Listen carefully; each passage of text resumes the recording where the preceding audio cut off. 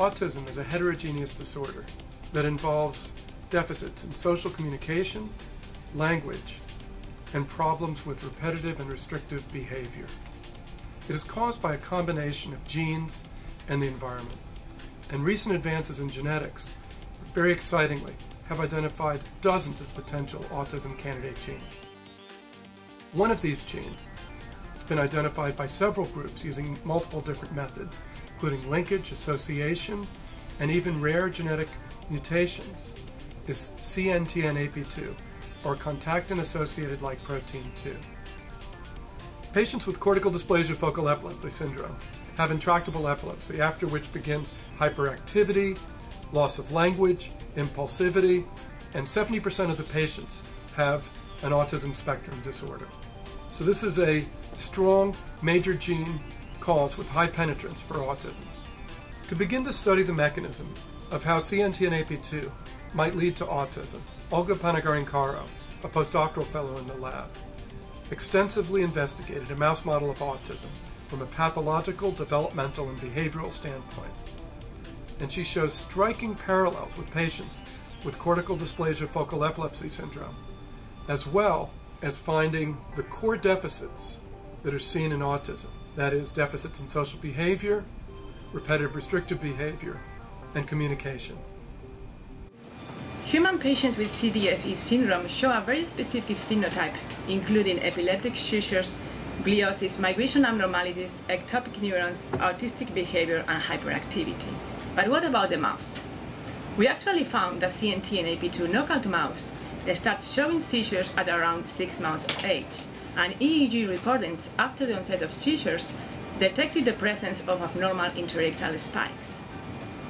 Also, after the onset of seizures, they showed dense gliosis in hippocampus, as you can see by the presence of GFAP staining, which is a marker of astrocytes.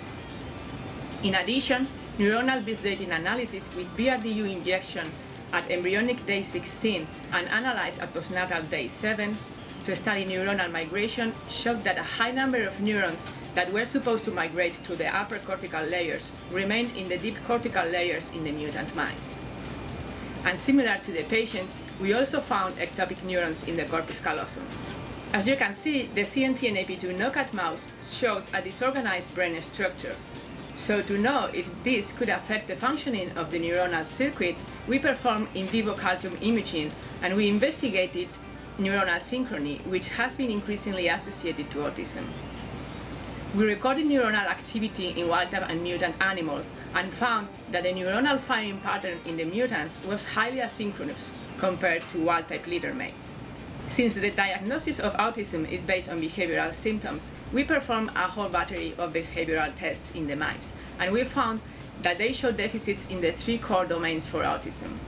They showed decreased ultrasonic vocalizations as a measurement of vocal communication. They showed increased repetitive behavior, such as grooming, and they also showed deficits in social interactions.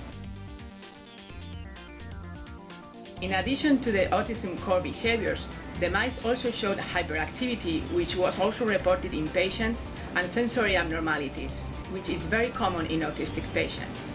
Based on these results, we think that the CNTNAP2 mouse model is a very good model to study autism. One of the main goals of having a valid animal model is to be able to test and develop new drug treatments that will help the patients. So we treated the CNTNAP2 mouse model with one of the only 2 drugs approved to date by the FDA for autism treatment, risperidone. And we found that it decreased the hyperactivity and the repetitive behavior in the mice. As you can see in the videos, the extensive repetitive grooming in the mutant mice is improved with treatment with risperidone. Interestingly, risperidone also rescued the nesting deficit that we have detected in the mice. And nesting has been related to the dopaminergic pathway, which suggests that this pathway might be altered in this mouse model.